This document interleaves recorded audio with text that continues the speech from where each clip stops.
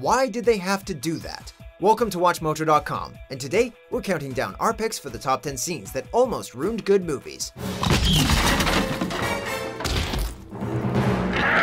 Before we begin, we publish new videos every day, so be sure to subscribe for more great content. For this list, we'll be looking at those scenes which were so bafflingly terrible that they almost ruined an otherwise perfectly fine movie. This can be due to a variety of factors, including laughably bad plot decisions, bad special effects, or disappointing character deaths, among others. Number 10. The Mandarin Reveal, Iron Man 3. America. Ready for another lesson? Iron Man 3 may not have been the greatest superhero movie of all time, but it was still solid entertainment. Robert Downey Jr. was his typical charismatic self, the special effects were fantastic, and the Mandarin was menacing, badass, and rather unique. Until he wasn't.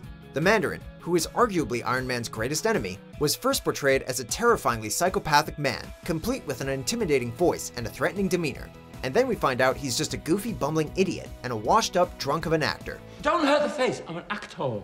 To make matters worse, Killian ends up being the big bad, and he's as cliche as they come. I am the Mandarin! Number 9. Bond surfs the tidal wave. Die Another Day. Global warming is a terrible thing.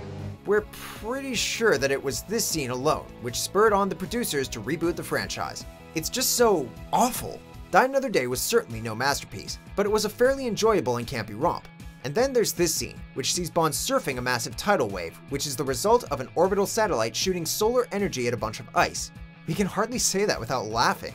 It also looked horrendous. Even for 2002, the CGI was laughable. A series known for its practical stunt work was now resorting to CGI, and it all but ruined the series. Number 8. CGI-filled Burly Brawl, The Matrix Reloaded.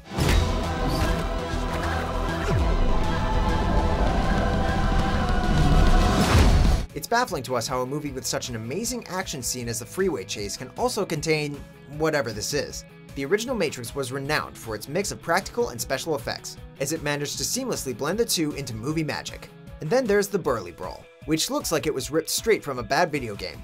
Hell, we're pretty sure even bad video games looked better than this in 2003. The scene has a good premise, but it's totally ruined by the bad CGI, bowling pin sound effects, and obvious stunt doubles. We'll just chalk it up to a glitch in the Matrix.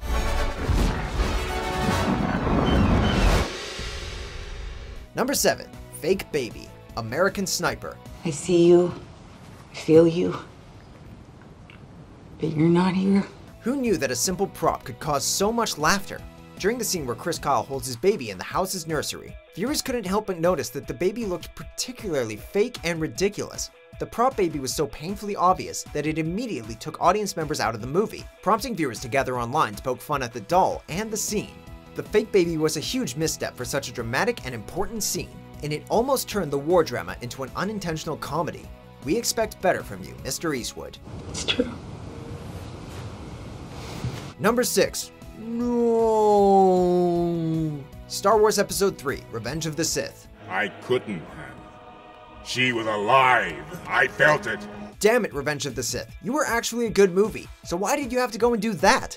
This final installment of the prequel trilogy was easily the best of the three, providing audiences with both thrills and poignancy. It was tragic to see Anakin turn to the dark side, and his burning in the lava was both horrifying and sad. His awakening in the Vader suit should have been iconic, but then his extremely corny yell of anguish ruined the mood, turning this beautifully tragic scene into a farce.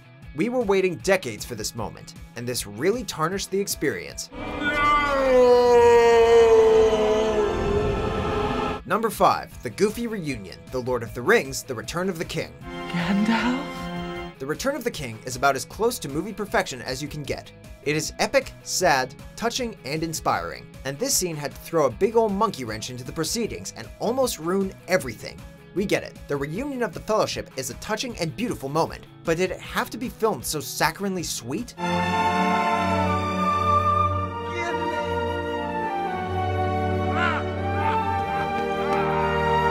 The combination of the retina-burning light and the goofy slow motion just screams corny. Subtlety went out the window, and what we were left with was more cheese than anyone should have to swallow. We don't blame you if you still cried though. Number 4. Bane's Death, The Dark Knight Rises. We both know that I have to kill you now. While The Dark Knight Rises may not have lived up to the wild expectations set by its predecessor, it was still a fun journey, in no small part thanks to Tom Hardy's brutal and terrifying performance as Bane. He tests Batman both physically and mentally, and seriously, he's got the most memorable villain voice since Vader. And then he is given perhaps the most anticlimactic death in the history of cinema. You'll just have to imagine the fire. Okay, maybe not, but it was still bad. Right as Bane is about to shoot Batman, Catwoman enters the scene and blasts the villain away with the Batpod's cannons. What a disappointing way to say goodbye. I'm not sure I feel as strongly about it as you do. Number 3, Yellowface, Breakfast at Tiffany's.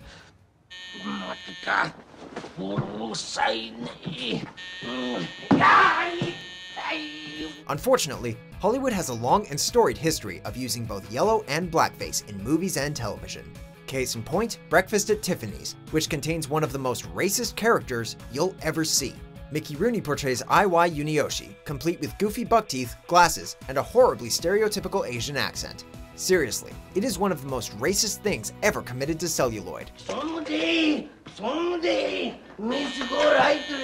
We suppose that it was a different time in Hollywood, but watching it today, the character is a painfully damaging blemish on an otherwise fantastic piece of film. You cannot go on or keep ringing my bell! You disturb me! Number 2, Rewinding Time, Superman.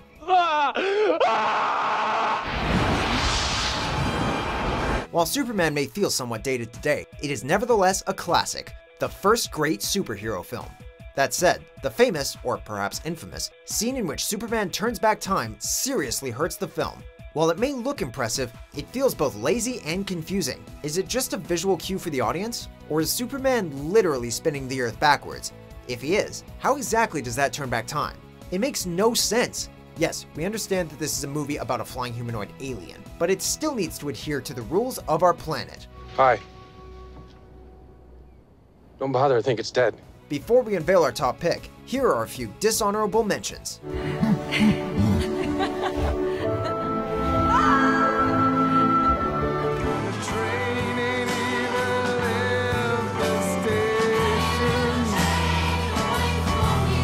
Number 1, Pinbacker, Sunshine. My God, Pinbacker. How do you ruin your ambitious movie about a group of astronauts reigniting the dying sun?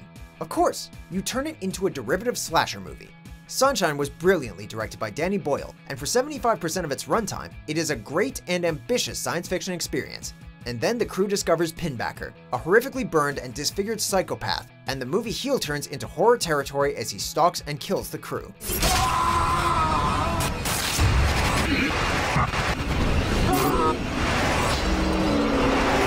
It doesn't completely ruin the movie, as it's still good genre fun, but it comes pretty damn close. Not your God.